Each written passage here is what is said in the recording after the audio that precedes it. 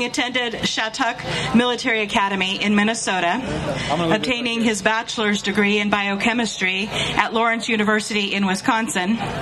He attended St. Louis University School of Medicine and completed his residency program in Cleveland, Ohio, serving as a physician for the United States Air Force and spending time as an internal medicine doctor on the Scott Air Force Base in O'Fallon, Illinois. Larry relocated to Ontario in 1991, and he continued his medical practice locally. In addition to internal medicine, Larry completed a certificate of addiction medicine in 2009 to become a forerunner of the treatment for addiction. Dr. Stoune was a kind and honest soul, dedicating his recovery and supporting others in theirs. He helped to implement one of the first methadone clinics in our community. He spent countless hours in the ER, supporting and encouraging those struggling with addiction to begin their lifelong journeys. He attended and facilitated local and professional AA meetings and led his community by example. Larry was a true recovery hero whose memory will be honored and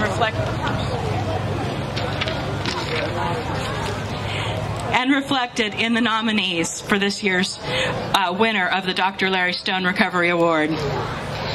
Larry sadly passed away in 2011. To leave a legacy of love and truth is the greatest accomplishment.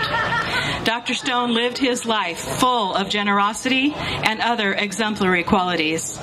All individuals nominated and selected for this honorary award display the following qualities.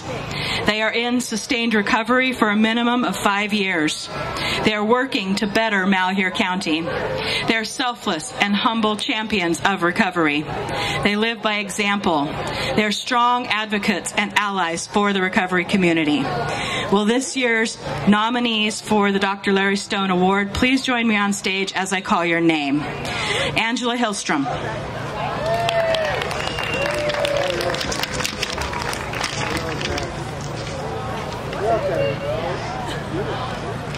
Annette Anderson. Chantel Ortiz. Cheryl Clark. Deborah Eiler.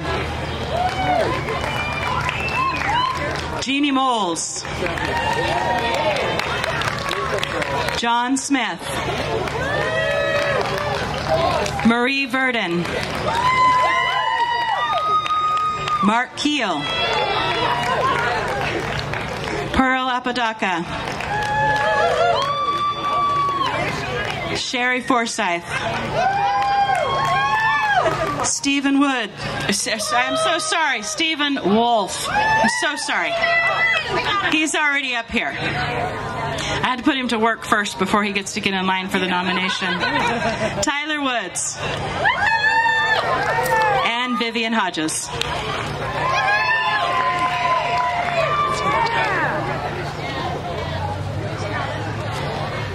Congratulations to all of these nominees who are working tirelessly, supporting their own recovery and helping others to find recovery.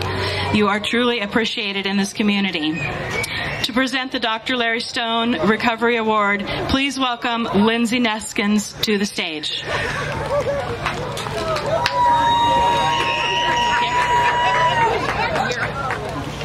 I'll have Jeannie up here with me as well. So unlike Annette, I did not practice beforehand, so if I cry, I didn't get it out before.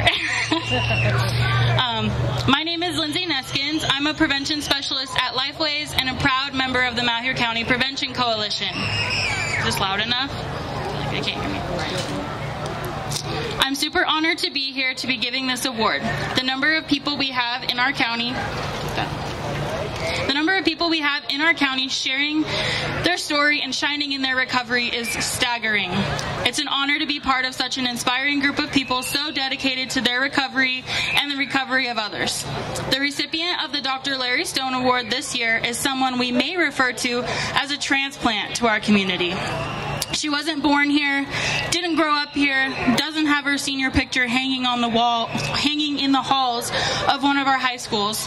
Yet this individual fiercely advocates for and serves this community, her community, in every way possible.